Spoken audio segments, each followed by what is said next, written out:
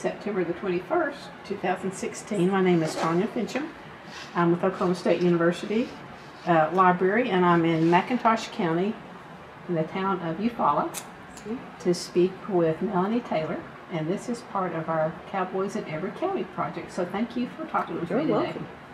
Let's begin with having you tell us when and where you were born. Okay. Do I have to give a birthday? Not if you don't want Okay, to. I was born in 1971, about 30 miles south of here in McAllister, Oklahoma, in Pittsburgh County. Okay.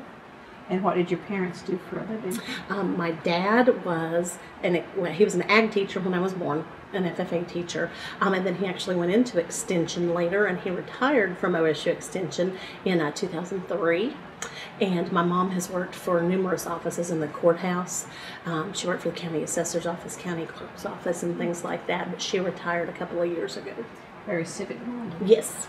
I should back up and say you're the director of Yes, McIntosh I'm the County. County Extension Director. Yes. Mm-hmm. And do you have a couple other titles along with that? Family and Consumer Sciences and 4-H Educator. So I do programs in home ec-based programs, family and consumer science type things, parenting, character education, nutrition, and things like that. And then I also help oversee the 4-H program and all of our livestock shows and 4-H events. Your plate is pretty full. Pretty full. Especially this time of the year. Yes, fair time is crazy time. Well, growing up, were you in 4-H? Yes, I was. I actually started showing livestock. My dad had a Simmental ranch, and my grandparents. And I started showing livestock when I was about 6 or 7. My first show was at Fort Worth. I had a couple of huge Simmental heifers that I showed at Fort Worth when I was 7. And then I joined 4-H just as soon as I could when I was 9, and I showed the entire time till I graduated. Did you have brothers and sisters? I have a half-brother and a half-sister. My mom and dad divorced when I was 4.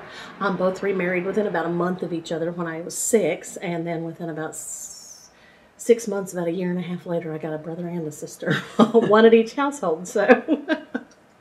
Are they both involved with 4-H? They were both involved with 4-H and showed. My brother was actually a state 4-H officer.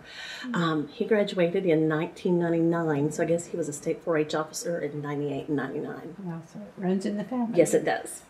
Where did you go to elementary school? I actually went to school here in Eufaula. When my parents divorced, my dad moved down toward Clinton, the Kenna area, and he worked for Extension in Haskell County and then retired from LaFleur County in Podo.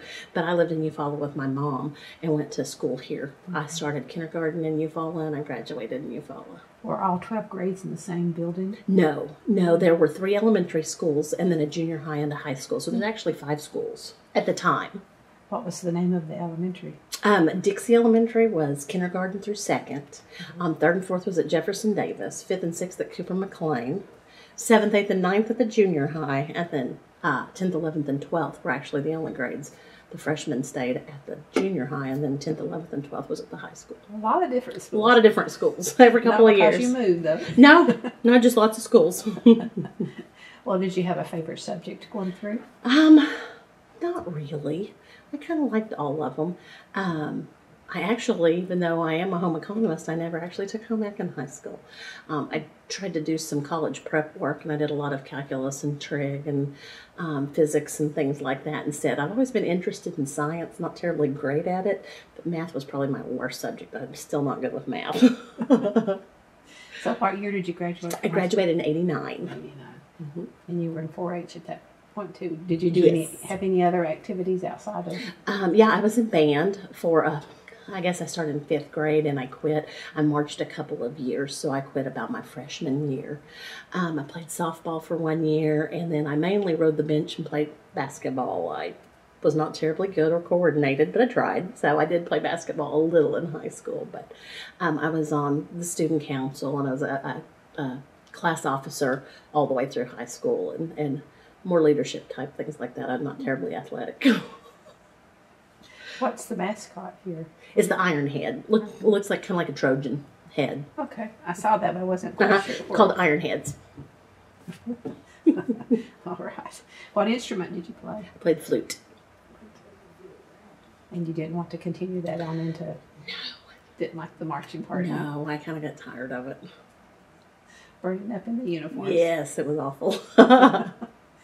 Well, if your grandparents had a farm, and would you have to go on weekends or Yeah, I went to my dad's on the weekends, and he lives probably less than half a mile from where my grandparents lived, and so I spent most of the weekends on the farm.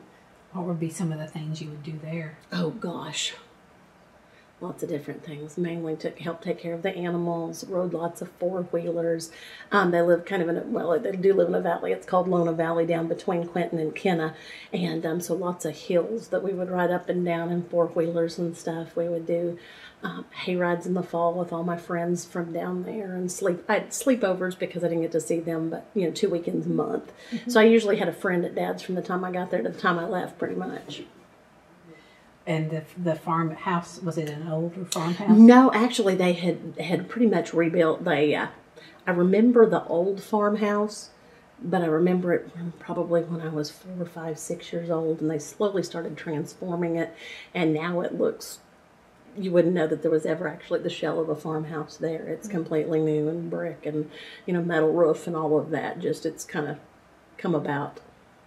So by the time you were born, they already had electricity and running water Yes. and indoor plumbing and all that good stuff. Yeah. Well, did they have chickens? No, we never had any chickens. I did have some rabbits that I showed a little bit, and then I showed. I never actually showed goat. That was about the only thing I didn't show. I showed sheep for a couple of years. I showed my big Simmental heifers straight through, and then I wanted to try hogs for a couple of years. So I showed hogs for 3 or 4 years probably too. Win any ribbons? Oh yeah, lots. I still have boxes and boxes of trophies, and one of the parents, our 4-H parents, and I were talking at the fair last week about what to do with all of these ribbons that we won, and I told her that I still have like king-size comforter bags full of ribbons from 30 some odd years ago when I was in 4-H. So lots and lots of stuff. Sew them together and make a quilt? Well, we actually, but the reason we were talking about it, her daughter sewed hers together and made a pillow. It's here somewhere. Well, did your mother or your grandmother quilt? One of my grandmothers, my stepdad's mom, I remember the old quilt rack hanging from the ceiling that they would lower down. And they had a huge living room, almost probably the size of this conference room. And my grandmother and both of her sisters and a couple of my grandfather's sisters would sit around all the way around this quilt rack that lowered from the ceiling and quilt on weekends. And you can remember that? Oh, yeah. Oh, yeah. It was a big deal that when Grandma gave you a quilt for Christmas, she tried to make one for all the grandkids every 4 or 5 years, so that if your theme was strawberry shortcake or something little kiddish, once you grew up a little bit, she'd make you a new one. So it was always special. What was yours? Let's see. I had a Scooby-Doo one, and I guess I was probably about 6 or 7 when Star Wars came out, the first Star Wars, and so she made me a Star Wars one that I think actually had maybe some glow-in-the-dark material or something with it and stuff.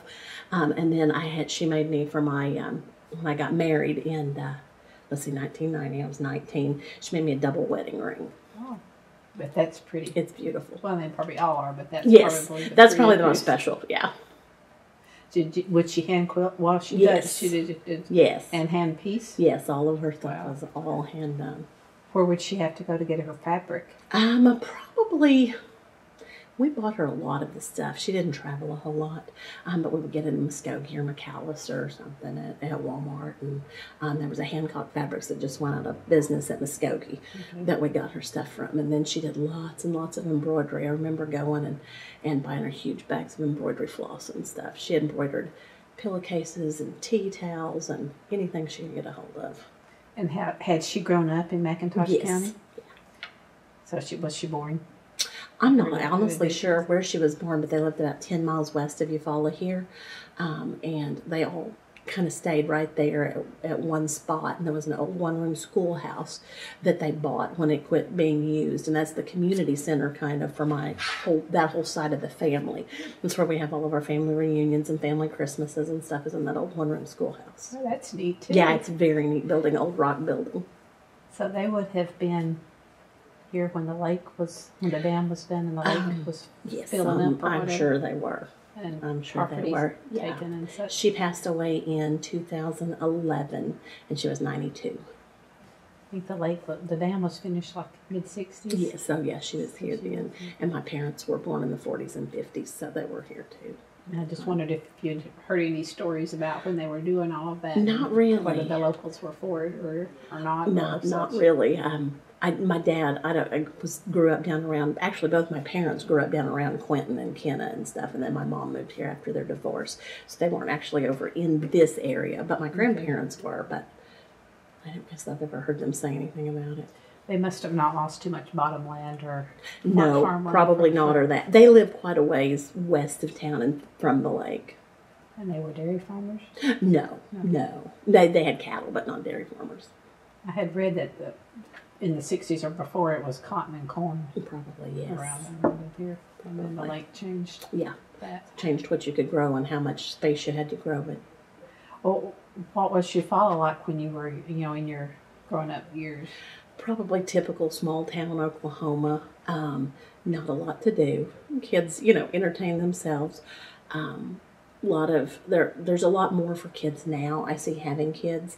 There's soccer league and there's little league and t-ball and little league football, and I don't remember ever having any of that when I was younger. But once we got to where we had a friend with a driver's license, we drug Maine every Friday and Saturday night from the Sonic and around past the Tasty Freeze and back. It was the same loop over and over.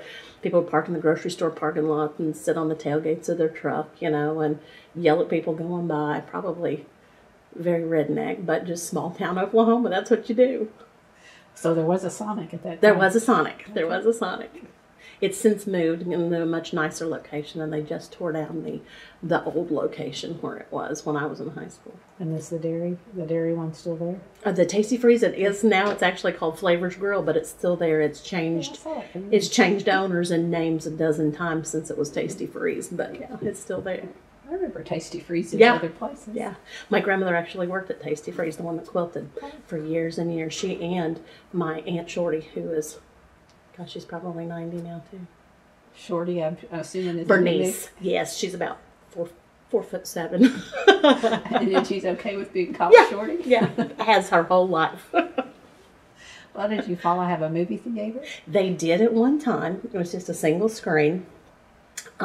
It was between where the bank and the fabric. Well, it's not a fabric shop anymore. It's a tea room, but it's now a parking lot next to the bank. They bought it and tore it down years ago.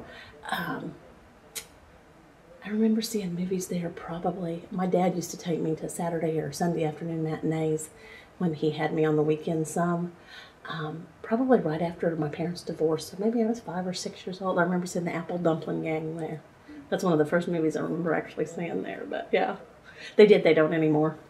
They haven't in years. Bowling alley or skating rink? They had a bowling alley out on Texana Road, which is 6 miles north of town, but it burned down.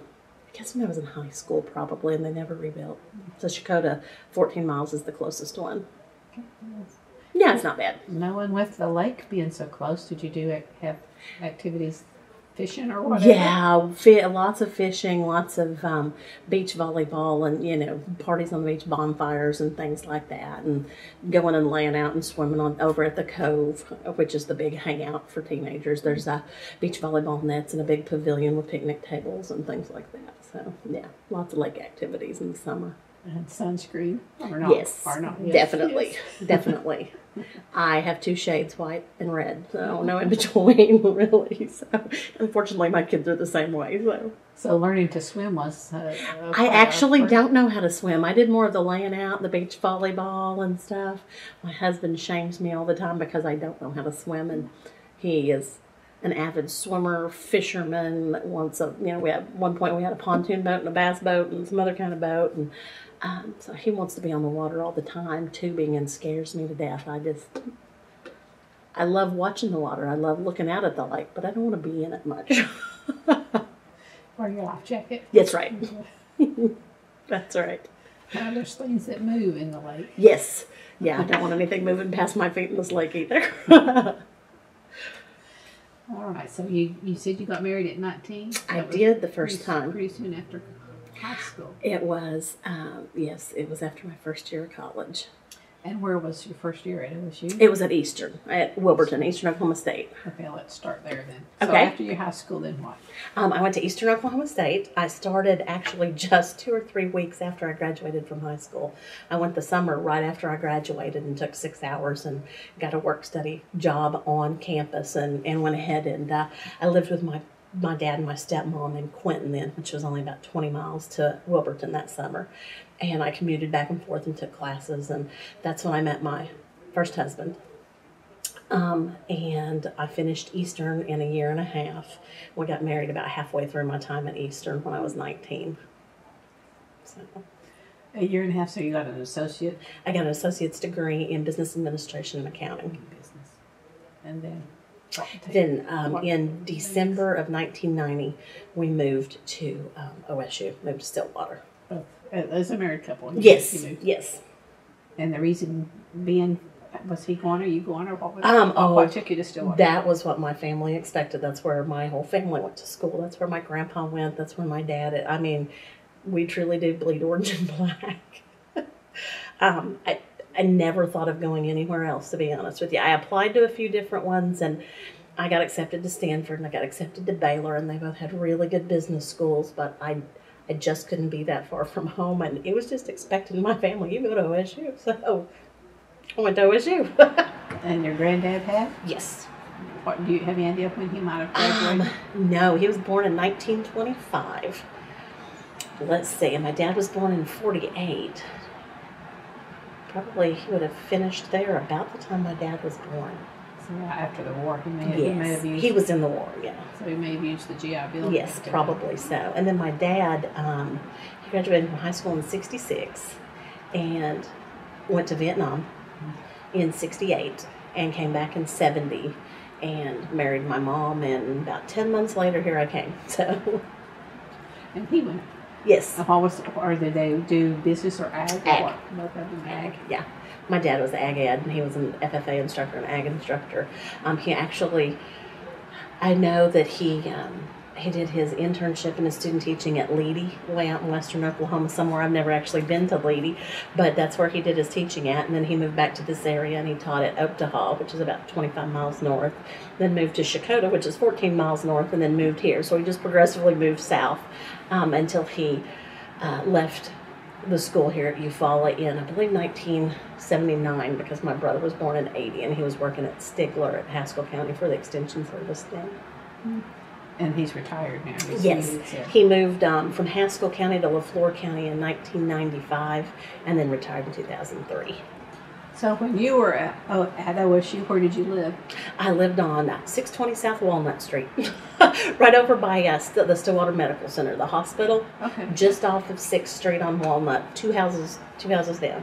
So you could walk to campus, or I could. It would have been a long walk, and I wasn't that ambitious. I usually rode my bike. Okay. That's Yeah. fine. And your was business, you said?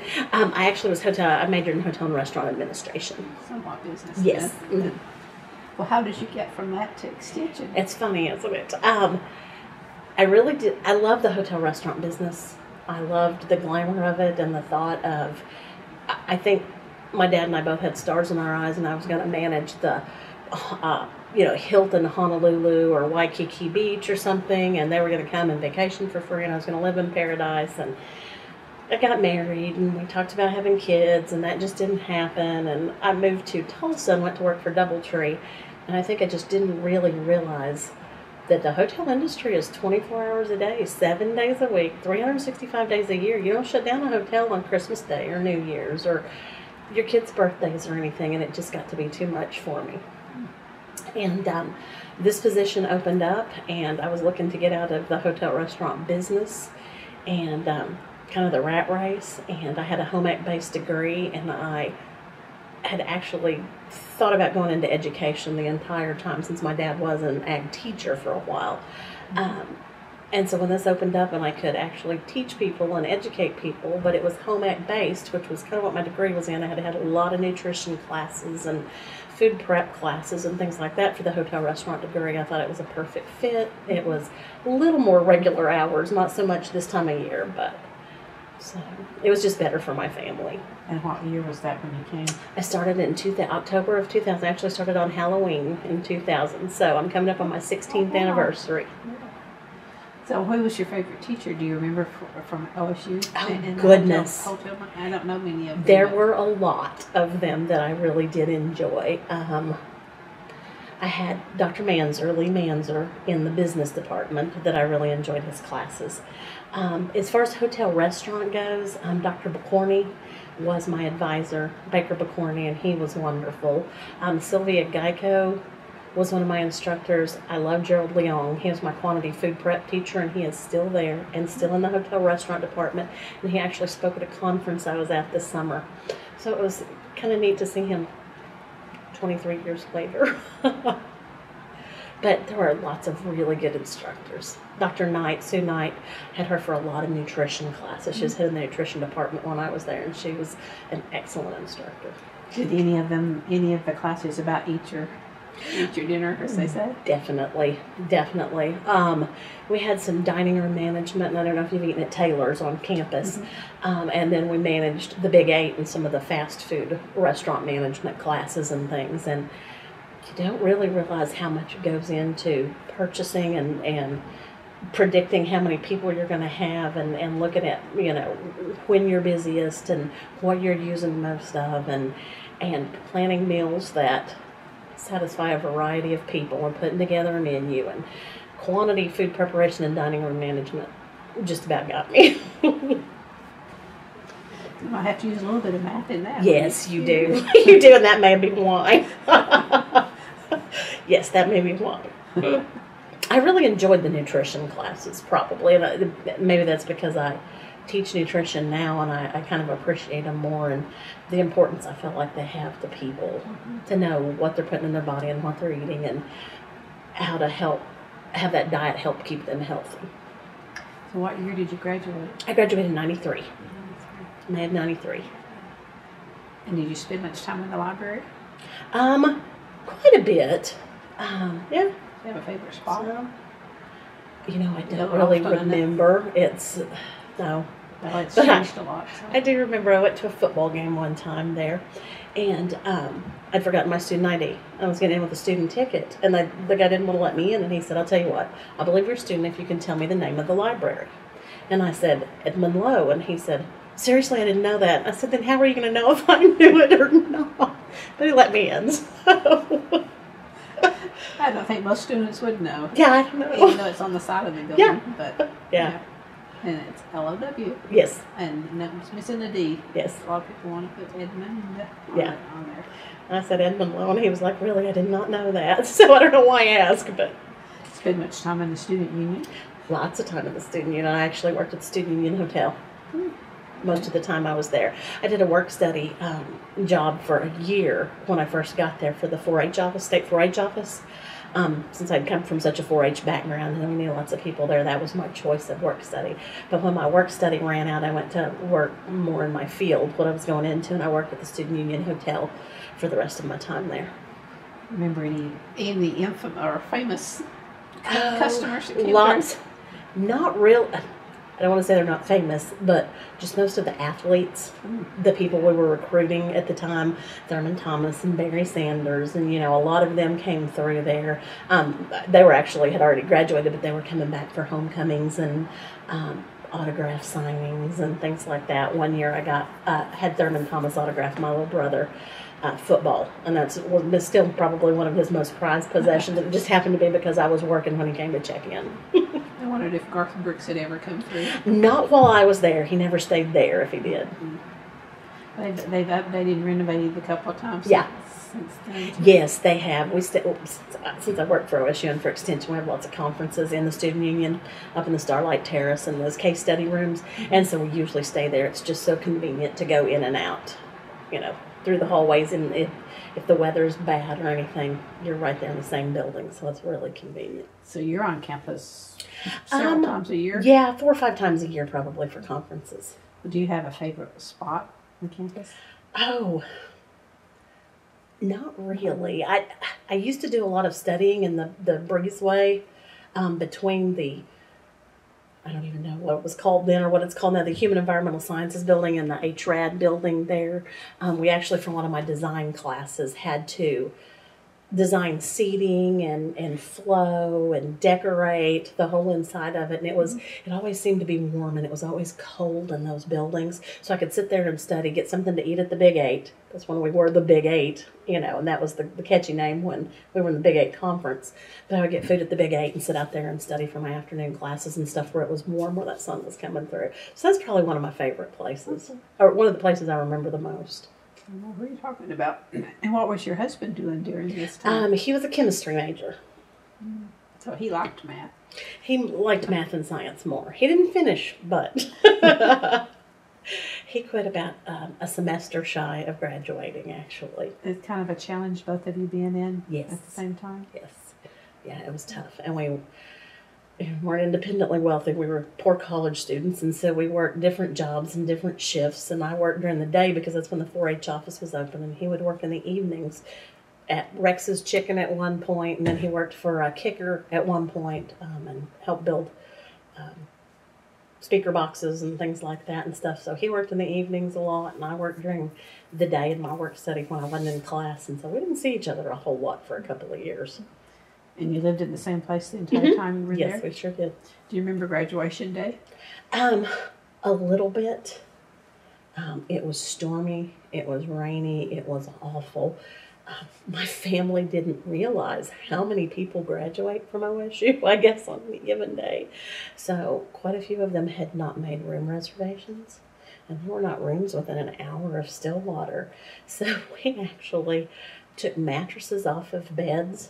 And some people slept on mattresses, and some people slept on the box springs in sleeping bags and things the night before my graduation. It was one real restful night. I think I got a box spring and not a mattress. So where was it? Was it in the Student Union. Oh, graduation is in Calgaraba. Was it in the basketball arena? Yes. Indoors. So if it was yes, storming, it was indoors. Yes, it had stormed all night. And you say family, who was it? Parents, grandparents? Parents and grandparents and my husband's parents and things like that. I had the foresight to get a couple of rooms at the Student Union since I was working there at the hotel at the time, and a couple at Motel 6 out west of town because I had worked there at one point. But we had so much family that just wasn't still enough room. And graduation was unbelievably early. I don't even remember what time, but like 7:30 a.m. or something, because the big main graduation was at 10 or 10:30 that morning. So the individual colleges, I don't know how I got lucky enough to be in the one that was at 7:30 a.m., but I did. So it was really early. Too early to drive over. Too early to drive over, so everybody had to just sleep on the floor or in a chair or wherever. Did you take pictures of 3 generations then? I don't know if we did or not. No, should be. Or maybe. I know my mom's got a picture of me actually walking across the stage still to this day on their TV, but I don't know that we got, I've not seen any or hadn't even thought about it in years of who all was there that day. I mean, it would be 3 though. It would be you, your dad, and yes. your And they were all there. Did the wives go to, had they graduated from OSU too, your dad's? No. And your grandmother? No, my grandmother didn't graduate from college, and my dad's wife, my stepmom, grew up in Tennessee. Okay. And my mom, I don't think I know she didn't finish at OSU. She did go to OSU, but then she had me and didn't finish. Okay. So did you go to very many sporting events while you were there? Quite a few. Basketball? Yeah. Oh, sure. We had season tickets to football all the time. Okay. In the student section. We went to a lot of basketball games. My ex-husband liked baseball quite a bit, so we went to a few baseball games here and there, just whatever was convenient. But yeah, I still enjoy OSU sports whenever I can go. Were they, I don't know my years, which years they were winning or not. Were you there in good years? I went more for the socialization and just the cheering watching and the crowd. Huh? Yeah, watching the crowd and people watching. And I think we had a couple of pretty good years and then maybe one really bad year or so when I was there. So once you graduated, you went to Tulsa? Yes, we moved to Tulsa and I went straight to work for Doubletree Hotels. Well, while you were in Stillwater, would you come back and forth to McIntosh County? Yeah, very I often? didn't have opportunity to a lot since I did have to work most of the time I was in college. And depending on my class schedule, I couldn't get very many hours during the week, so I worked most weekends. I try to come home on the weekend every fourth or fifth week if I could get a weekend off. Well, did other of your high school classmates go? Do you know if any? You know, a couple of them did go to OSU, but I don't think they graduated from there. I think they went on somewhere else. I do have a friend who was actually at a meeting I hosted last night from Shakota that graduated the same day I did from OSU, and we're still friends. Her kids have all graduated. She has 3 children, and they've all graduated, but they've all been through our 4-H program from the time they turned 9 to the time they graduated last year. So how many would have been in your high school graduation class? We were one of the biggest high school graduating classes. Actually, I think at the time we were the biggest from Eufaula. And we started out with like 103 in our class, and 96 of us graduated, I think. And that's the big... It was the biggest class, yeah. Well, it is big compared to Yeah, and some I think my daughter graduated in May, and she graduated with 70, 72, something like that. So we're still one of the biggest classes, I think, that's ever come through. Well, has the population changed that much in Eufaula? No, not really. And the county population usually holds pretty close between around 19 and 20,000. So Thanks to the lake, I guess. yeah, Mainly. a lot of older people, a lot of retirees that come down here. You know, and there's a lot of subdivisions that are not real convenient in Eufaula that are way out on the lake. They have Eufaula address, but they may be 12 or 14 miles out of town. But they retire here and come to town once a week to get their groceries, and they fish and they go out on their boats and stuff like that. So we really have quite a bit of an older population in our county. Well, that's where we should probably start too. That once you started working here, describe a typical day for you. There's not a typical day in Extension. It really depends on time of the year. In the summer, we do a lot of stuff with our 4-H kids while they're out of school. We may have a 3-day 4-H camp where we come in the morning and we have them all meet us here, and we go to Robbers Cave and we camp for 3 days and 2 nights, and we do leadership workshops with them. That usually includes some archery or some type of 4-H shooting sports event, and then lots of dances and minute to win it and get acquainted games and things like that with kids. We do what we call Terrific Tuesdays. Every Tuesday during the summer, we bring our 4-H kids in and we do day-long workshops with them on Tuesdays to help them get their 4-H projects ready for the fair. We might do woodworking one Tuesday and leathercraft the next Tuesday and sewing the next Tuesday or whatever. So we do that during the summer, and so that takes up a lot of time. During the school year, I do a lot of in-school programming, whether it's character education with Head Starts and kindergartens, pre-Ks and things like that, or nutrition with a little bit older kids, 2nd and 3rd grade. So I might come in and be here for an hour in the morning and then go and rotate 30-minute lessons through 4 classes of 2nd graders or something until noon or 1 o'clock.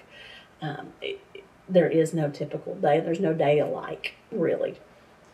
And do you work with older people too? I actually have a program tomorrow that's cooking for 1 or 2 in your crock pot at a retirement community out west of Eufaula here. It's called Lakehurst Senior Living. And I've got 15 signed up for it tomorrow to learn how to kind of scale back when you're used to cooking for a family. And now maybe your spouse has passed on and your kids are gone and you've moved into this community, how to either not cook as much or how to properly store it, freeze it, and things for later on, and things, batch cook and things like that. So, yeah, they'll all be probably in their 70s and 80s. Sounds like you have to be a jack of all trades. Definitely.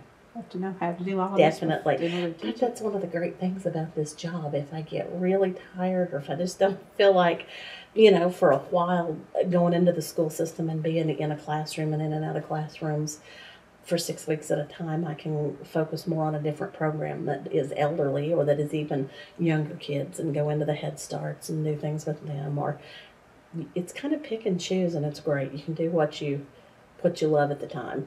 Kind of flexible. Very flexible. And I'm assuming your OSU training comes in handy. Yes, it does. All this. Yes, things. all of that does, and we do a lot of in-service training. They may come up with a new curriculum for us, and we go to Stillwater or Oklahoma City or somewhere for 2 days training on it.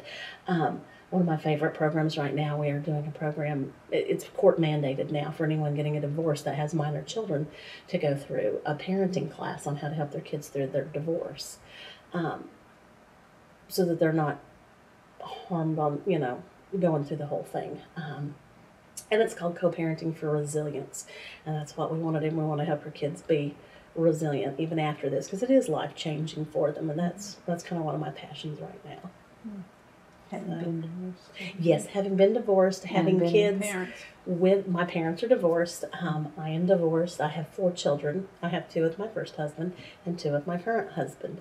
And seeing the differences in what my older kids went through, shuttling back and forth and packing a bag on the weekend to take to dad's, or wanting to take their favorite toys, and then heaven forbid they get home on Sunday night and something they sleep with every night is still at dad's in Tulsa or something. And as easy as we can make it on our kids is what we should do. Mm-hmm. Well, are you the first female to be the director of this office? County director? I don't know. When I started in 2000, Randy Burris was our county extension director, and he retired. It'll be 3 years ago in December, and I took over then. But I really think he had been the county extension director since he started in 93. The lady that was here in my position before I started may have been director before he was in 93, because I think she'd been here since about 90. I'm not sure. From what I understand, it was tough for women to get to be directors back. Probably. When I first started, actually 16 years ago, there were not many female county extension directors, and there were probably even fewer. I think maybe when I started, there were 2 female ag educators. Mm-hmm. That was just typically a male role. If you were looking for an ag agent, ag educator, they were all male. And now we have a female ag educator. Muskogee County does, Okfuskee County does. There are numerous counties. Have they been received pretty well by the? It kind of depends. The 4-H kids usually love them, and the parents are welcome those new ideas and the fresh face and things like that. Some of the older cattlemen that know how it's been done for years don't believe a 26-year-old female can tell them how to do anything. So it really just depends on audience. Some people love them, some people not so much, but all of the ones I knew are doing a great job. So it's just getting in there and I guess proving yourself to them. Well, is the increase in number, or are there fewer men wanting the position? I don't know if it's that or if there's just more females going into ag fields, ag careers. I think there are a lot more. I look at our high school FFA here and in Chakotay, the FFA chapters in our county, and there are a lot more females involved, or as many as there are males. And a lot of times there are more females in those leadership roles, those officer positions and things like that kind of go on into ag-related fields. That's been a change. Yes, it has. Yes, it has. Kind of similar to veterans. I mean, not veterans, veterinarians. Yes. Mm-hmm. A lot of females now. Definitely a lot more going into those agricultural science related fields. Do you take a group to Roundup each year? We usually do. I was actually supposed to come to Roundup this year, but we had 2 delegates and they both backed out at the last minute. They were both first timers, 13 years old, hadn't been away from home much, and actually I think one of them was already 14, but they had not ever been before, and they chose about the day before not to go. So I did not actually get to come to Roundup this year. To take them just for a visit. Yes, they would. Well, and one of them has a brother that had gone for, the last 4 or 5 years with me to Roundup. Mm-hmm. So I know he really talked it up because he would have a ball. But we just couldn't convince her to go. Well, any of the ones that you've taken, have they gone to OSU? A few of them at least. Yeah, we've got one that's there now. I guess she's a senior, and she was an RA in, I don't know which one's the female side, but Kerr Drummond. She was Kerr Drummond 6. I would see it on her Facebook page all the time. She was a resident assistant, and she's a senior now. Okay. She went with us quite a few years, and we have one that just graduated from OSU IT with, I think she went into a computer, something to do with computers that we took for quite a few years. Well, in over 16 years, you've seen a lot of, Kids. Children come through. Yeah, that's kind of dates me, but there are people who I took to round up back when I first started who have kids the same age as my younger ones now. So I'm seeing those that have graduated and gotten married and have kids that are the same age as my younger kids now. And I'm like, remember, I took you to Roundup in 2002 and you got in trouble for it, you know? So yeah, it's kind of funny how long you've been in, what all you've seen. Well, have your children been involved with 4-H? Yeah. Yeah. Well, my older two have. My little ones are 4 and 6, so they're not old enough now. But my older two are 21 and 18. So, yeah, they were, county officers pretty much from the time they turned 13 on, and very active, went to Roundup, went to summer camps, went to just about everything, showed livestock. And all by choice. Not that you have to. Pretty much. I think you just kind of do what you see and do what you know, and that's what my family has always done, you know, and I never really pushed them to do anything in particular, but since Mom was going every Tuesday night to a 4-H meeting, we might as well tag along. And when I was single for 7 years in that gap, which was pretty much the time they were able to be in and things, it was just natural that they come with me, and they got very involved. And we've had lots of 4-H projects, lots of Tulsa State Fair projects, lots of different livestock, and yeah, it's given them really good opportunities. Both of them not terribly afraid of public speaking, and I credit a lot to 4-H and to FFA.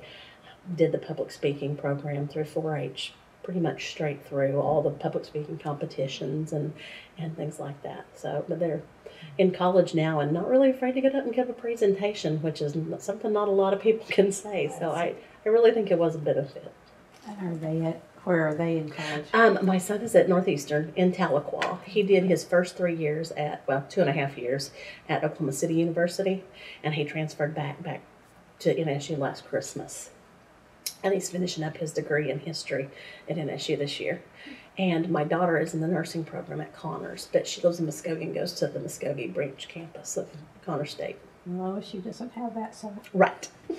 History, though, he could come. He could come, and I tried to talk him into it. His dad is actually a Methodist preacher, and OCU is Methodist affiliated, and so lots of kinship scholarships and lots of money, and he went there and loved it for a year and hated it for 2 and decided he wanted to be closer to home, and so he came back to NSU. It's a pretty campus, NSU. It's a beautiful campus, and he had lots of friends that went straight out of high school there that he wanted to reconnect with, and so it was kind of a natural fit. Well, he can still go to OSU at some time and get a master's. Oh, yeah. Definitely. Yeah, EDD or something. Definitely. Do all of them have a few pieces of orange in their closet? Oh, definitely, yes. Yes, actually, I should have taken a picture of my 6-year-old the day he threw a fit to wear his football jersey. And I said, son, it's kind of hot. It's pretty thick and heavy. And he said, I'm wearing it, Mom. I'm wearing it. We won Saturday. So we watch lots of OSU football and cheer. We tape it when we're not home, when we're going to one of their soccer games or something. We always have an OSU football game on DVR. So he actually wore his jersey this morning. But yes, they all have lots of orange and black. Could be a member of Pistol Pete's posse. Definitely. That's right, isn't it? Yes. Yeah. So. They've been to campus? The younger ones? The younger two, I'm trying to remember if we've ever had the 6-year-old. The 4-year-old hasn't. The 6-year-old has been to campus once to a football game. When he was very small, he wouldn't remember it because it was before the 4-year-old got here, so he was probably a year old the last time that we actually got to come to a football game. If you stay in it long enough, they'll get to come with 4-H. Oh, definitely. Yeah. They will. They will. He can't wait. He's already actually asked our local principal who breeds show hogs. He's already asked him when he can get one, and he told him the other night at the football game if he had some money, he'd just sell him one. And he didn't realize it, but Carson had $10 that he had earned for helping around the house last week, and he said, well, I guess I got to give you a pig for that. So he's ready to show. He's ready to do it. Well, do you have a place for it? I Yeah, mean, yeah, we still have our barn have a from barn. when the other two showed. Yeah, my daughter just graduated in May of this year, so she showed last spring. It's just she's just about 6 months out of the whole show business. So So where you live, you have. we have 2.8 acres, but we have a small barn and we have 3 stalls in it, or 3 separate pens on concrete floor and stuff. We had poured and stuff, and we've run hoses and got a wash rack down there where it's all real convenient for them right there in the barn. They have to be just so done, from what I understand. It's amazing to me, and I don't understand at all the science of the feeding and the when you put them on dirt floor and when you move them to the concrete so that they'll walk right in the show rings. And I don't understand it all. Thank goodness my husband does, and we have lots of good coaches around here. But it's definitely how to work the hair on a show calf, and you have to wet them down and blow them out every night, and a lot of work, but a lot of responsibility, and it teaches them. Blow them with a hairdryer? Yes. Yeah. Get that hair to lay right. Huh. And if it doesn't? It's detrimental in the show ring, and you usually have so much money tied up in them, you'll want to do well. You can't spike it or no. Well, there are certain things you can use on it and certain things you can't. They'll wipe them down for it shows or no-nos. Certain things that are allowed and certain things that aren't. So. And then once they go through this, do they sell them typically, or? Sometimes we have what we call a local premium sale, and you don't actually sell your animal. Businesses in the community just support you to help you continue your projects. So they may bid $500 or $600 on your animal, and you get the check, but you still get to keep the animal. Then you usually sell it in the spring after all of the shows. And they get to pocket that, or Yes. at least part of it. Usually just recoup what they've already got in the animal. It's amazing to me sometimes how much it takes to feed. You don't realize that they'll eat 4, 5, 6 pounds, and I'm talking pigs, since that's what we've recently been showing. I don't even know on a calf now how much they would eat a day, but a 50-pound bag of food may not last you 3 days. 3 or 4 days, and it's $25 a bag and stuff. So it's terribly expensive. It's an investment. Yes, it is. Yes, it is. It's not really a money-making business. It just teaches responsibility, and if your kids love to do it, it's kind of one of those things. My kids are probably never going to make $1 million, playing football, but if they want to do it, you make the investment in it, and that's a lot in livestock. Usually don't make money on it. You're lucky if you break even. Or would they have their own bank accounts to do that, or Yes. it would be mom's? Yeah. It depends on how much they would make at the sale. My dad usually would help them go buy CDs, or they do both have, my older two both have savings accounts, and they've used a lot of it for college expenses. They were both concurrently enrolled their senior year of high school and took classes at Connors, which the tuition is waived, but none of the fees or books or anything are. Excuse me. And so they would use some of their premium sale money to pay for the fees and to buy their books and gas for commuting and things like that. And roughly how much would that be for like a premium sale just for one It thing? really depends. It depends on how you do in the show. All of your grand champions will bring more than your, the 4th place lamb in the sale, the 4th overall. Your grand is going to bring more than 4th or 5th place. And it's really gone up in recent years. When they first started the show 6 or 7, 8 years ago, if you got $400 or $500, you were doing pretty good. It was pretty good, pretty good money. I think my daughter this last year, I'm pretty sure her check was for about $2,800. Yeah. But a lot of it's add-on money. The people that bought her, she showed lambs this year instead of hogs. She wanted to try something different her senior year. Her premium bid for her lamb, which was a breed champion but not a grand, was $1,100 or $1,200. But then with add-on money, grandparents each gave her $100, and the local Ford dealership gave all the kids $100, and the Chevy dealership may have done the same thing and things like that. She ended up getting about $2,800, which sounds like good money until you figure out you paid $800 for the lamb and this much for feed and this much for show supplies, and we got broke even. So. I guess that's the goal. That's the goal. At least to break even. That's the goal, is to not lose money. Well, does she have to learn how to shear? Yes. Shear it too? Mm-hmm. She did. She learned from her ag teacher how to shear her own. So she actually can clip a hog, and she never actually showed calves, and that's one thing she regrets, and I do too. They were just kind of out of our price range, $1,500 or $2,000 for an animal. We were looking more for $400, $500, $600 animals. So she showed pigs and sheep. And that led her to want to be a nurse. You know, all through high school, she loves kids, loves little kids, loves the fact that I teach and things like that. And she was so set on early childhood or elementary ed that until about 6 months ago, I just knew that was the way she was going. And I don't know what happened, but all of a sudden she said, I want to be a nurse. I said, well, whatever you want to do. If you'll stick with it, do it. So she actually graduates tomorrow night from VOTEC with a phlebotomy certification, and then she's doing some CNA stuff so that she can actually work in her field while she's in nursing school. So I want to do blood. Oh, she has sent me videos that I cannot watch. They actually practice on each other in the class, and it's nothing to get stuck 4 or 5 times a night. I'm squeamish. I can't watch it. I'm glad she can do it. I can't watch it. Well, and working with animals may have helped her with that sort of thing. And she's helped give lots of shots, lots of vaccinations and things to her animals. So it didn't bother her. It didn't seem. Not a veterinarian, but a nurse. Yes. I don't know why, but yeah, that's what she wants to do. I guess for those who grew up on farms, they already have these animals and they don't have to go out and buy. A lot of them do. We have a lot of county bred and owned animals. A lot of kids in our county livestock show whose grandparents or parents actually breed their animals. They raise their own.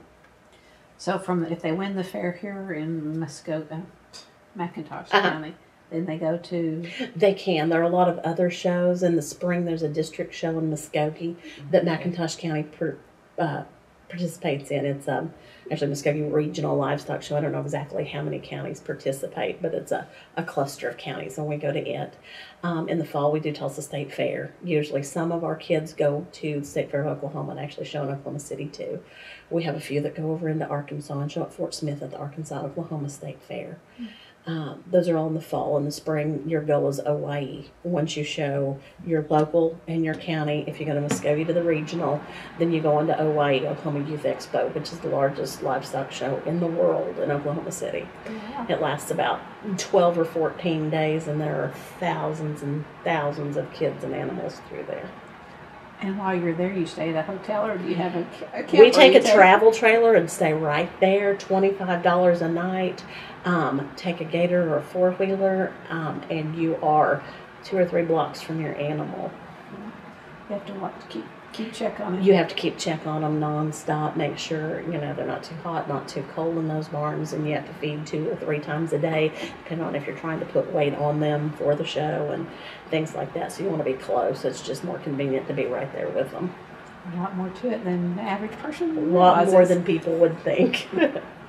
Lots of feed formulas, and we'll have 6 feed bags open at any time in the barn, and they get 1 pound of this and a half a pound of that and 2 pounds of that and half a cup of that and only 1 tablespoon of that additive and whatever. And then once you get closer to show, it all changes.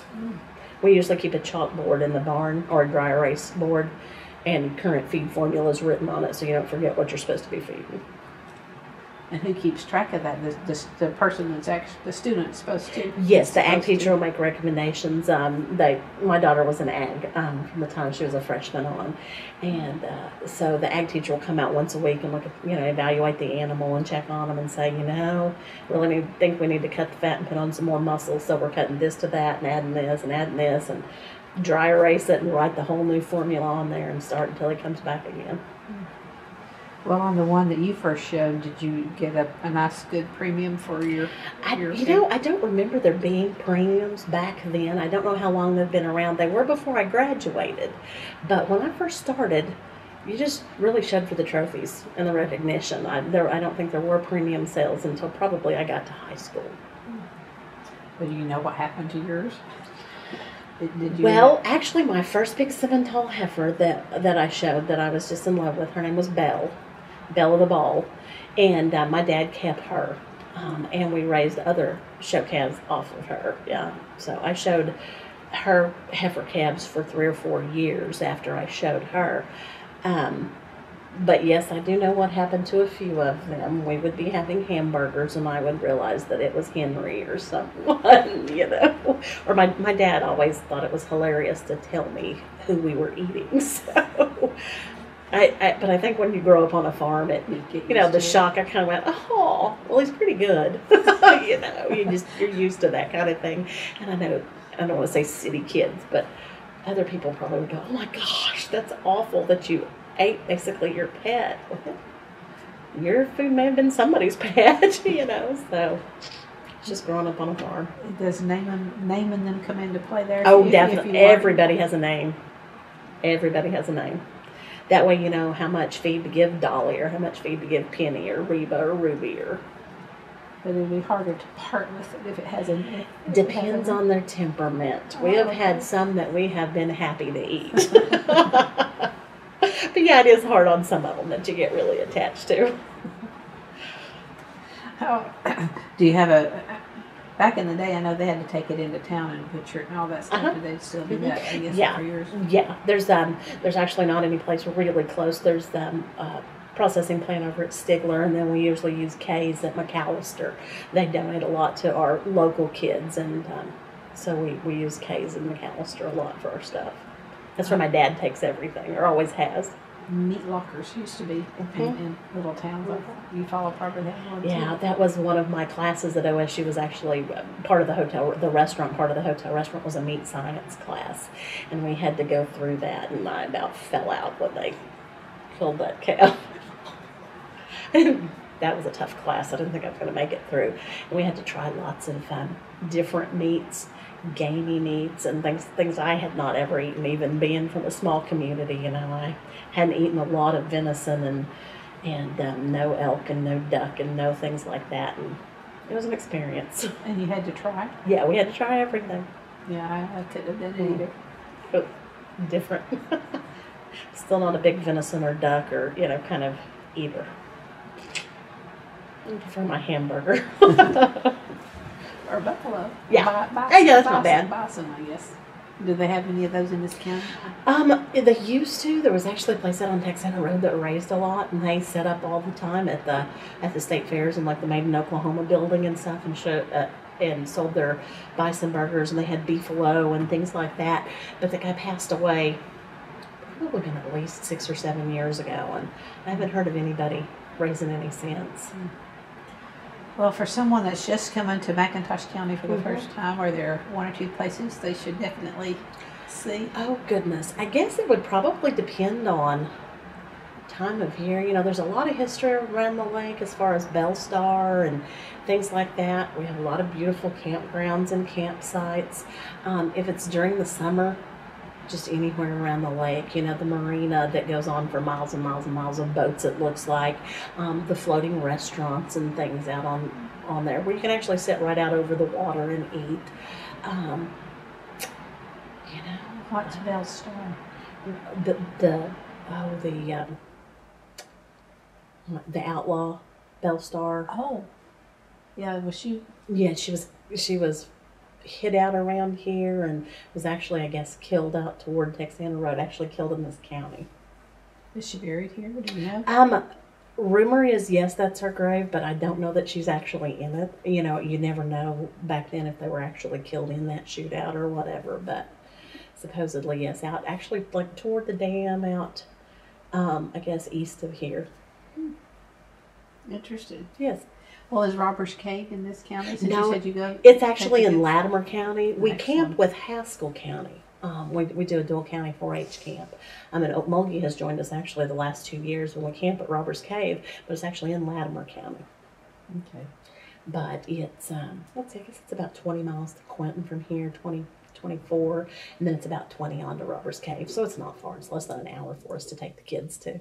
Yeah. All right. And you're just responsible for this county, or do you have a joint county? No, we're just responsible for McIntosh. I know some cooperative extensions have Yes, some of them do two dual counties. Yeah, we've got some open positions now, and we've got people covering neighboring counties while a position is open. And with the budget like it is, they've frozen some positions, and they're on hold for 6 months or 8 months or a year. So they're helping cover the programming needs in other counties. So you see yourself retiring from this? Probably so. Yeah. I don't see myself doing anything else. They've actually tried to get me to come to the high school and teach facts, family and consumer sciences, twice since I've been here. And I just don't know that I want to be tied to a classroom, and it would be so hard. Here we have flexibility. I can get all my programming done in 2 or 3 days, and kind of, if I know my kids have something coming up I need to take a day off for. And up here it's hard to find substitute teachers, and you find your own if you're going to be gone, for the day and stuff. I just think this is a good fit for my family. We'd have to get certified too. Well, I've gone through all of the testing to be alternatively certified. I've actually taken all of the tests and things to do that. I just haven't done my appeal to the State Board of Education. That's why they keep poking me. I passed all my tests. I just haven't done that last step yet. But never say never, but I don't see myself going that route. I will probably stay right here. I'm very happy with what I do. Well, and in this role too, you can push OSU toward OSU. Yeah, definitely. And a lot of our 4-Hers automatically go that route, but some of them are undecided. And being able to visit campus and do some of the tours of different colleges and things while we're there, or participating in Vet Science Day or things like that on campus, really opens their eyes to what a great place it is, that it is someplace they want to be. Mm-hmm. So. Well, I know a lot of people have a really strong connection to OSU. Oh, yeah. Do you have any explanation for that? Why that is? I don't. I don't. I couldn't explain it. It's just once you've been there and once your family is involved with it, and it's hard to get away from OSU. I'm not disappointed in my kids that they didn't go there, but I would have loved for them to. My little ones may end up there, I don't know. But there's just a strong bond once you've been there, once your family's been there, and that's the way you grow up. I don't know, the rah, rah, rah, and the going to the football games and the growing up with season tickets and being on campus and the atmosphere and the family feel, and it just never was a question for me where I was going. Would you go to walk around for homecoming? Yes. Before you attended there? Yeah. Really? Yeah. We went a few times. Yeah, we had season tickets almost the entire time I was growing up because my dad worked for OSU too. He worked in extension and stuff. And so, yeah, we did a lot of trips to Stillwater. And actually at one point he said he was going to buy an old school bus and turn it into like a party bus and, where we could stay in it and things like that. But I remember football season and almost every Saturday that there was a home game tailgate and then being there, pitching the canopies and bringing out the grills, and we knew everybody within a 3 or 4 block radius of where our tent was, and that's just what you did. Always the same spot? Yeah. Typically? Where was it? Best I remember, we were not far, I'm trying to remember the name of the street, this side of the West Watkins Center for International Trade Development. Washington. Yes, just across Washington from the stadium, about a block. Okay. Tailgating is becoming huge. Yes. It's huge. I'm sad that we don't get to go as much as I would like to now. I see pictures. The girl that does my job in Lincoln County was an OSU cheerleader. She and her twin sister.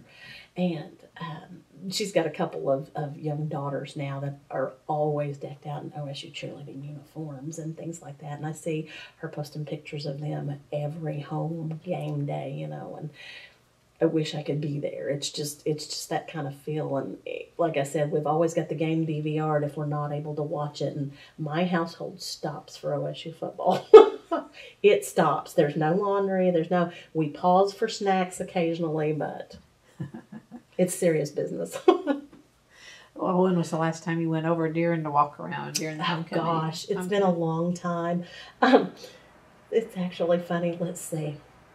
How old were my other two? Because we were eating at Panera Bread right there on the corner of Hall of Fame by the Cimarron. Probably 7 or 8 years, maybe, was the last time we were there for any of that. It's been a long time since my 2 little ones got here. Well, in a couple more years, they'll be In a perfect. couple more years, they'll be ready for it. Well, they're probably ready now. I mean, they've added so much more for little kids. They have. Jumping They have. things and such. Yeah. So I hope they get to experience that. We actually got an email here last week where 4-H members and their families, and since we're employees, we get discount tickets to the game on October 10th. And I am begging my husband to go. So it would actually be my little one's first game and my 6-year-old's only his second game. And he was, like I said, a year old at the first one, so he doesn't remember it. I think just the mass amount of people and crowd and noise, and they would love it. Love it. They love to go to high school football games here. This is actually our homecoming week, and we can't wait till Friday night for the parades and the floats and the homecoming festivities and the coronation and all of that. They love football. They would like that. They would love it. Just the scale compared to Eufaula High School to that. You know, I think they would get in their mind that we're going to a football game. They would imagine Eufaula High School, and then when you get there and it's this, they would be in awe. A lot of orange. Yes, lots of orange. A sea of orange. That's okay. They own plenty of it. And they probably like the Bullet Park. Oh, Bullet, definitely. here comes Bullet. Definitely. So, and actually, we've had a 4-H'er come through here whose family were all alumni of there, and one of them was a spirit rider at one point, a sibling. One of the former spirit riders taught here for a while and was married to a local girl. So, and we've got a few OSU connections here. Sounds like it. Yeah, I think most of our vets in this county are OSU alum. Yeah, that makes sense, Yeah. too. Teachers, maybe not so much, because there are so many other options Right. for that. Right. What's the biggest business in Eufaula now? Biggest employer. You know, I honestly don't know. Creek Nation employs a lot of people here, but it's at different places. There's a Creek Nation Behavioral Health. There's a Creek Nation Indian Health Facility. There's the Creek Nation Casino and the Creek Nation Community Center, Elderly Mill Site. So they're probably one of the biggest, but not necessarily in one location. The schools, definitely. I mean, other than that, there's not just a whole lot of industry. There was a sewing factory at Shakota for many years, and it's been gone now for probably a dozen years, that employed a lot of people, but it's no longer there. There's just really not any big businesses. We're mostly small family-owned businesses. Even the car dealerships, you know, might be 20 employees, 4 or 5 salesmen, and 5 or 6 in the service department, and a few in the office, and things like that. But The sewing factory, what did they sew? What did they make? Do you remember? you know, I don't really remember. I think a lot of undergarments, and for a while there was, and I can almost tell you the name, they did swimsuits, because I remember they would have like factory closeouts or things that had a little bit of a flaw there, and they actually had a store front in the factory where you could go and buy things for little or nothing. So That's kind of neat too. yeah. And I noticed Big Bank, the Foley, biggest building in town is the Foley Bank. Yes. I'm sure. Yeah, it hasn't been a bank, and I can't even tell you how long. It was Eufaula Jewelers, when it was a jewelry store when as far back as I can remember, when I was in elementary school and high school, and at some point while I was away from here, he went out of business, and it's an insurance agent now. I think being so close to I-40 probably helps with travel through. Yeah, So a lot of people pulling off of 69, especially going all the way through. If they come off 40 down 69 to go toward Texas for any reason, we get a lot of business there. That's why we have the big Love's Travel Plaza out there and things that's fairly new. We get people come through, you know, pull off here to eat and things. So when you were in high school, were there Native American Indians mixed in with your? Lots of them. There's actually mentioning Creek Nation, I didn't think about the dormitory, but there's an actual residential dormitory here where people can send their kids to stay during the week, and they get tutoring help, and they actually have dorm rooms here, and they send them to Eufaula Public Schools, but then they go back there at night and have house moms and things like that. They still do that? I mean, it's current. Yeah. They run the buses on Friday afternoon, take them home, and then they pick them back up Sunday evening at the same spot. Oh. So they're in residence here all week and go to Eufaula Public Schools, so we have a high Native American population. I don't know how many kids they have at the dorm currently, but at any given time, they may have 150, 200 kids in residence. And are some of them go through your 4-H?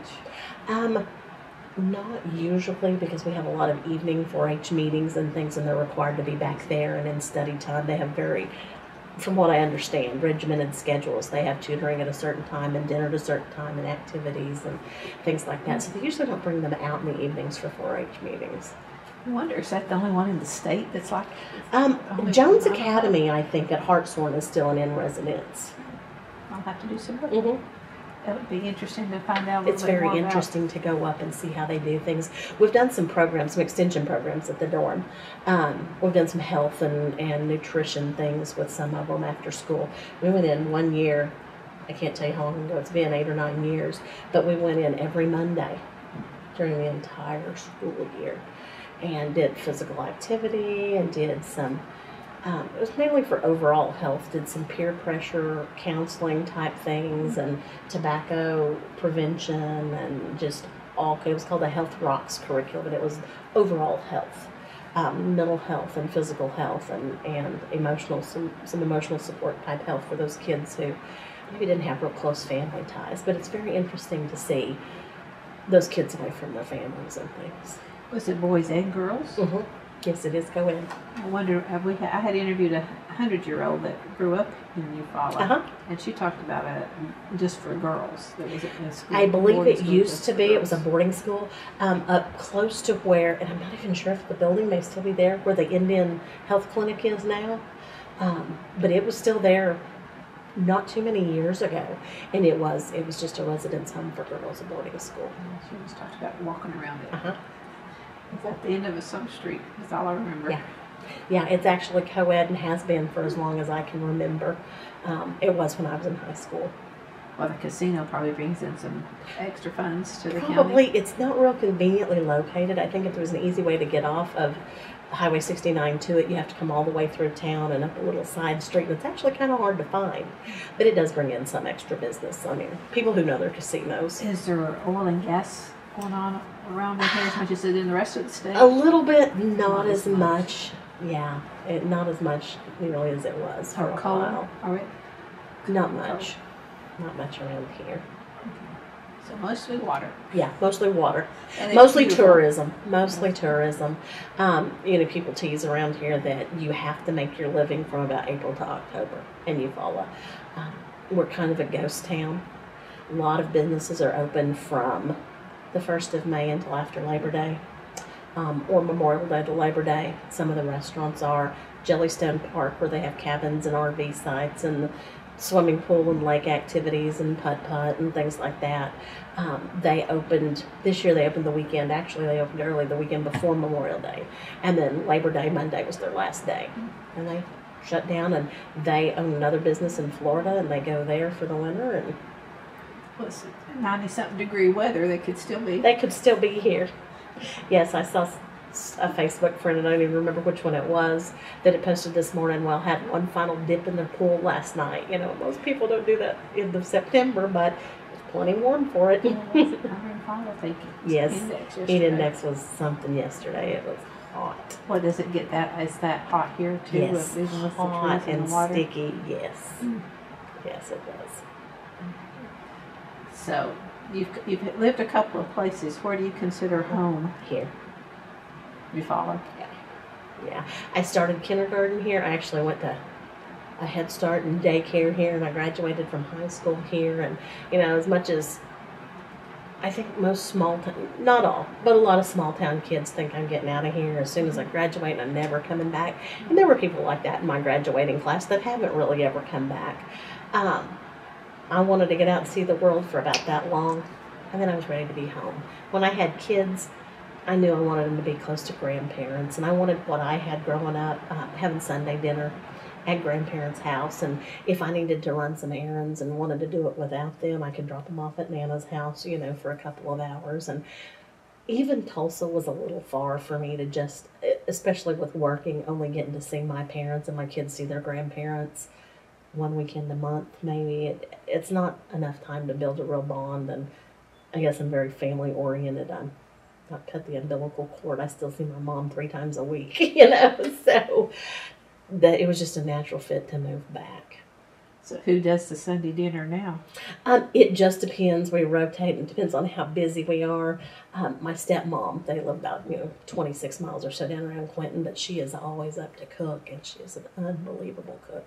She kind of took over when my grandmother passed away. My dad's mom, she had always done Sunday dinner. But my stepmom does it a lot now. We go down at least every other Sunday, usually to their house. My mom may do it one Sunday in between, and I may host one Sunday. My husband is a barbecue fanatic and just spent, I probably don't even want to know how much he spent on a new smoker. So he'll get up sometimes on a Saturday and smoke all day, and we'll have ribs and brisket and whatever. He'll do a lot of the cooking. Sign me up. He is excellent. He does barbecue competitions, and he's actually trying to talk me into a $20,000 food concession trailer right now, and I'm holding him off as long as I can. I don't know how long I can. He absolutely loves it.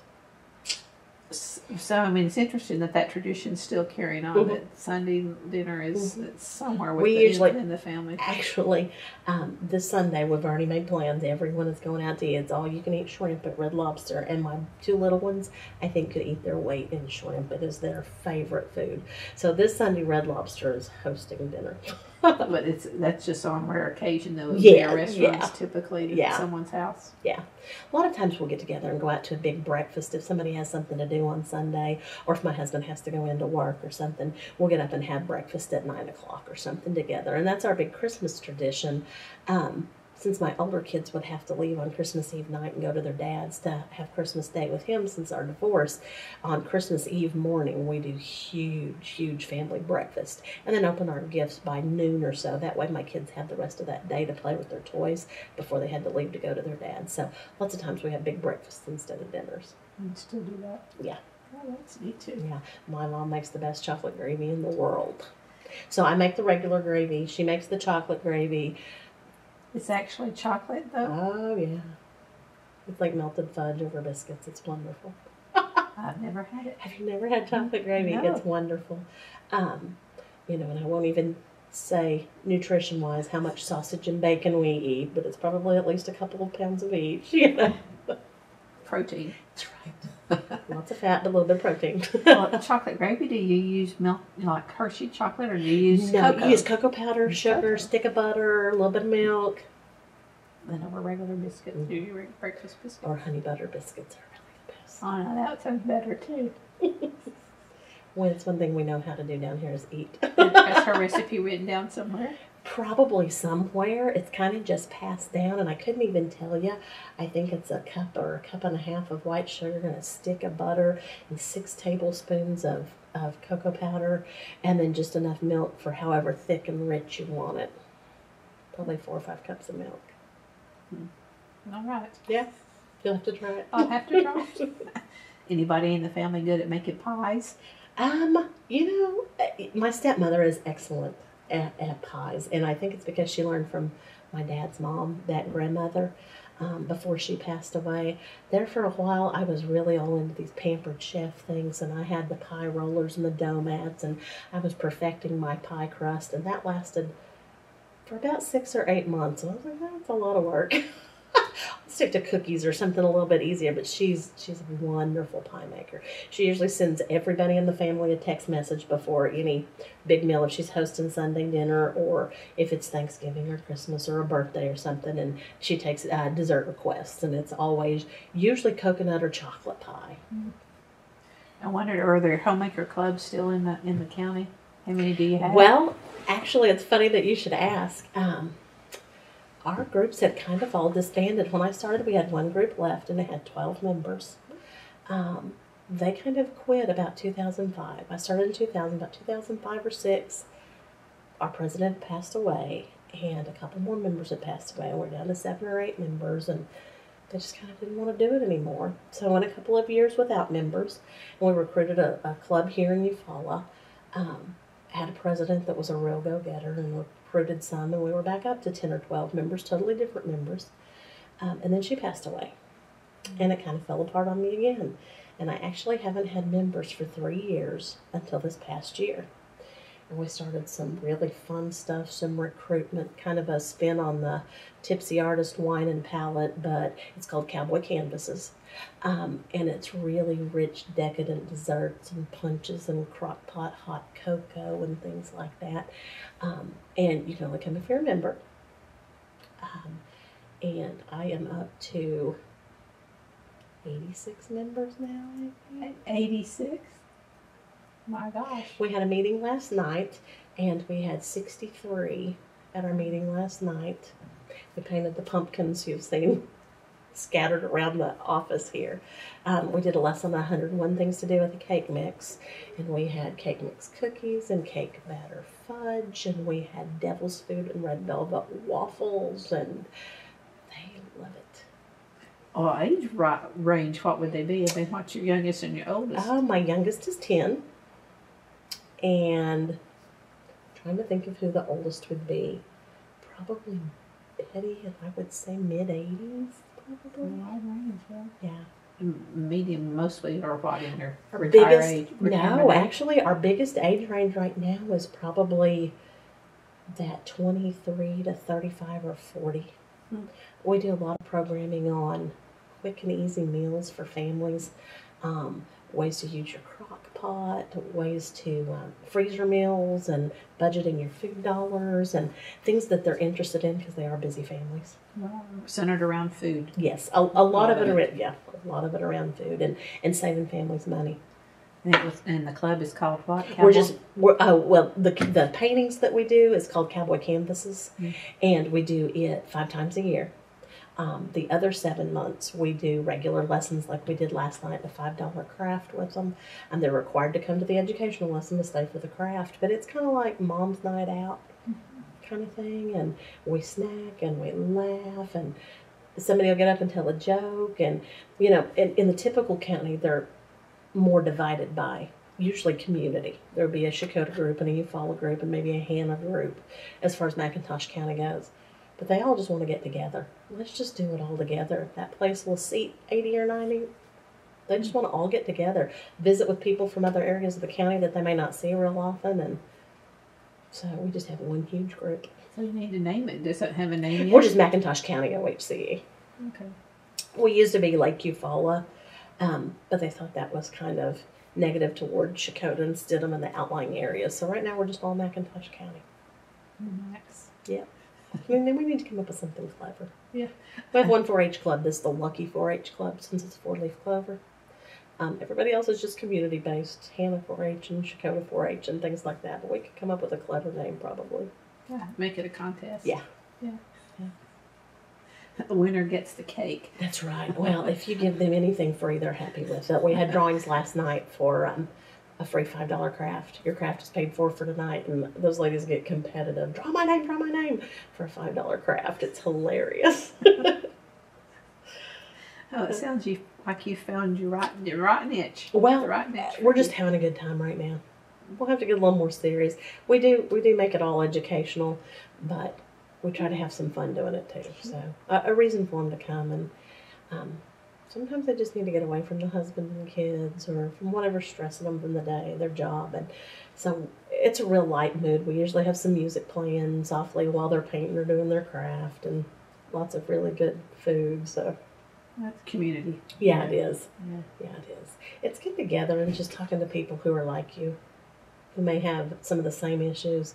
You know, we've had young mothers talk to each other about breastfeeding and breaking kids from bottles, potty training, and things like that. And then we've had some older ones, you know, that have had a common bond with some kind of health issue or something some of their family members were going through health-wise and things like that. So it's just Camaraderie. it is. I bet everybody, or most people in town or county, know who you are. Or at least you follow, I would think. You know, probably do. Now they do, I think. We're a lot more well-known than we were. You know, we used to tease that we were the county's best-kept secret. People would say, who do you work for? And I'd tell them, they're like, I don't know what that is. What do you do? You know, you tell me, you say, oh, okay, yeah. I remember my kids coming home and talking about those character critters or that nutrition program or something. I didn't know that was you. But now that I've been here so long and we've had things in the paper and people have seen me at the fair and out promoting it and things like that, yeah, I'm a little more well known. Is the fair pretty well attended still? It just depends. Certain parts of it are.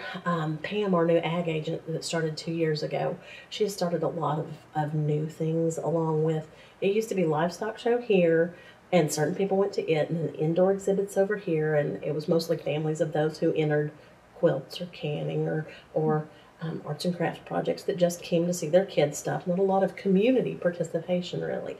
So the last 2 years, we've got some new things going that we've actually had some community participation in. We have Little Wrangler contest. It's for the cutest little cowpoke and cowgirl in McIntosh County. We have pie baking contests for both youth and adults, single crust and double crust. We have a biggest bubble contest to see who can blow the biggest bubble in McIntosh County. Craziest pigtails, apple bobbing. McIntosh County has talent show in the afternoon, and so those are things that you don't have to be livestock focused or have an exhibit to come out to do. You have to be creative. Yes, and we had some pretty creative things this time. Halloween costumes coming up. Well, we do have best dressed pet, so we did have a weenie dog dressed like Superman, and we actually had a goat with a tutu on it. It's just So fun stuff going on in McIntosh. It is. It's every day's an adventure. Well, is there a particular food that's known that many of you were going to say? Chicken fried steak. Catfish, because we're close to the lake. A lot of people have fish fries. That's huge around here. You know, a lot of families. Barbecue is big. Barbecue is big too. Restaurant-wise, probably chicken fried steak or catfish. Everybody has all-you-can-eat catfish on Friday night. Every restaurant around. Have hush puppies to go. Yep. Hush puppies and French fry. You just fry everything. Fried okra, fried squash. Throw it in the deep fryer all together, and you've got your meal. Not sure how healthy it is, but that's what we do. But probably catfish, because every restaurant around here has it. Probably known for chicken fried steak. Most of the restaurants around here have a pretty decent chicken fried steak. People have fish fries for their family reunions and things a lot around here because there's so many people that fish. And they catch it in the local lake. That's right. Yeah. Catfish too, I guess. Catfish, sand bass, crappie. Lots of crappie around here. Do a lot of people do noodling? Mm-hmm. Well, I don't know if that would be lake necessarily, would it? Yeah. Anywhere. They'll noodle anywhere. They're actually probably over in Pittsburgh County, but down toward Canadian, there have been a couple of the big ones that have been on the Hillbilly Hand Fishing TV show and things like that. They've actually been on TV for their noodling, live 8 or 10 miles from here. Not me. I have no desire to try that. My husband would love to. I have no desire. No. Yeah. Well, we've covered a lot. Is there anything that we haven't that you want to discuss? Not that I can think of, really. I typically ask my last question, and is usually to have people tell me how they would like to be remembered. You know, there are a lot of things I would like to be remembered for. I think being a good person, helping people, that's kind of why I do what I do. That's one reason the co-parenting curriculum is so important to me, and you'll make me cry. We do a lot of stuff with hunger. I'm involved in the backpack program. We have 67 kids at UFALA right now who don't have enough to eat. And so, anytime I can be an advocate for how to stretch your food dollar or how to help your kids have a better life, that's why I do what I do. I'm sorry. I can't talk about kids going through things and being hungry or their parents divorcing and the kind of confusion they have without crying. Well, hunger, I mean, do you know what I know we have 67 kids in UFALA right now, and we've had as many as 80 on the backpack program, where they send 10 to 12 items home with them on the weekends, and, more on holidays and when they're gone for a week or two at a time. There are a lot of really poor people in McIntosh County. We're one of the poorest counties, I think. I don't really know why. Maybe because of the tourist. Probably, the and people income. getting laid off in the winter and not getting as many hours. Restaurants slow down, some of them close, hotel businesses slow down, any kind of lodging or marina-based things. Our marina closes down after Labor Day. I don't really know what the answer is, but it just breaks my heart. And you help how you can. Yeah. We are such a nation of excess, and I see people like these, forgive me, NFL athletes that just don't seem to care with what they make when you've got kids going hungry. Mm-hmm. Yeah. I just can't stand it. To see my own kids come home and know that probably someone in their class is one of those kids. Mm-hmm. Share your lunch. Yeah. That's right. I grew up sharing mine. There were several in my class that you knew didn't. I always send extra snacks. They have a snack calendar, and one kid's in charge of snacks each day of the month or whatever, and I make sure that if one of the teachers thinks that 3 or 4 extra snacks needs to be put in somebody's backpack, that it's there for them. Mm-hmm. I'm sorry. No. That's Cowboys. OSU have a heart, so definitely. And yours is orange, so definitely, absolutely. Good. I probably shouldn't say this, especially on camera. I may strike this from your transcript, but we were watching the OU game this weekend, and my 6-year-old said, "Now, is that the ones we don't cheer for?" That's the ones, baby. That's them. Don't cheer for them. So, yeah. My dad's favorite T-shirt says, my 2 favorite teams are OSU and whoever's playing OU this weekend. So, that's just my family. You're not the first one to Nope. say that either, so, or on tape, so you're good. Okay. You're good. Well, we'll end with saying go Pokes. Yeah, absolutely. Go Pokes. And thank you for sharing your story. Thank you for coming.